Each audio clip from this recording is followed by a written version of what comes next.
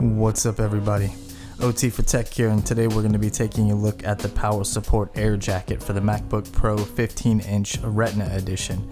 It retails for about $80 and can be purchased on the PowerSupport website. It comes in clear like the one we have here, and it also comes in a matte black finish. So just to give you a quick look at what the packaging looks like, you can see most of the writing is written in Japanese, and it comes in a plastic and cardboard type container, and it's easy to open up. We'll go ahead and jump straight into the unboxing and see what you get inside. You get some suction cup anti-slip pieces that you're going to put on the back of the AirJacket itself. You get some instructions explaining how to remove and put on the AirJacket, and of course you get the AirJacket itself beneath all of the other stuff. The first thing that I did prior to installing the AirJacket on my MacBook was go ahead and install the anti-slip pieces on the bottom piece of the AirJacket. So just line them up with the dimples and give them a firm press to make sure the suction cup adheres to the AirJacket itself. You can always go back and adjust them, or if you need to straighten them out later on. Next, we're going to go ahead and install the top part of the AirJacket with the top part of the MacBook. Just make sure everything is lined up. The arrows should be pointing down to the front of the MacBook where the lip is that opens it up, and the writing you should be able to read as if it was correctly placed, even if it's in a different language.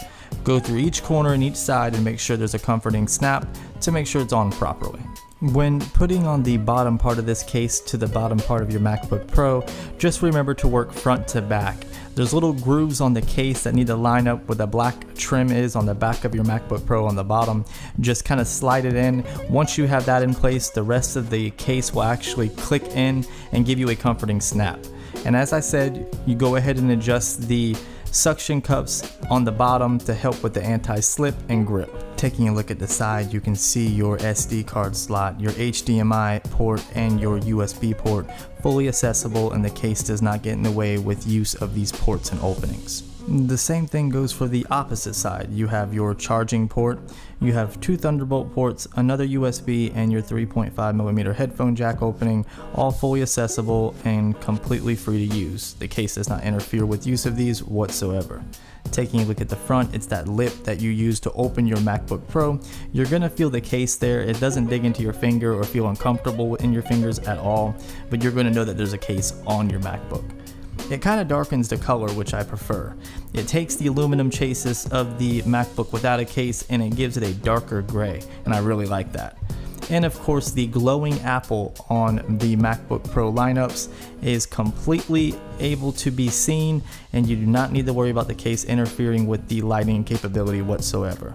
Going up the monitor to give you a quick look at it from the side, you can see the case does not add a lot of thickness to the MacBook Pro Retina edition. And it keeps the same form and same design of the MacBook Pro Retina, and I really appreciate that because the Retina editions were not meant to be bulky. They were meant to be lightweight and super portable. Here's a quick look at the bottom of the AirJacket for the MacBook Pro Retina. You can see it has the suction cups adhered on the bottom to aid against the anti-slip performance, and they do work. We'll get more into it later on in the video, but you can see it does not add a lot of bulk to even the bottom half of the MacBook Pro, and it's still transparent. You're still going to be able to see through the case. It does have a darkening gray effect even on the bottom, but to me, I love the way this looks and I love the way it feels.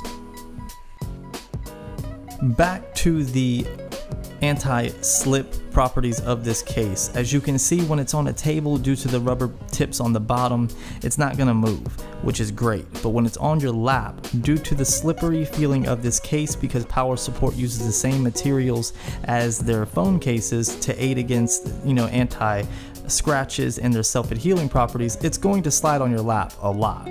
And it's also going to attract fingerprints due to it being a clear style case, but they can easily be wiped off with a microfiber towel or even a damp cloth, so no worries there. The case itself does not interfere with any kind of usability from the laptop, so you don't need to worry about that. I have encountered a few problems, one being that my computer tended to overheat faster with this case on it, and it's not specific to this case, it's with any case. And the back of the case did not properly clip on, as you can see in the previous clip. The case is a bit expensive. $80 is a lot for a case, but if you're willing to spend $1,500 all the way up to $3,000 on a laptop, why not protect your investment? head on over to PowerSupport, check it out for yourself. Make sure you like and subscribe, leave me a comment, and follow me on Twitter. I thank you guys for watching.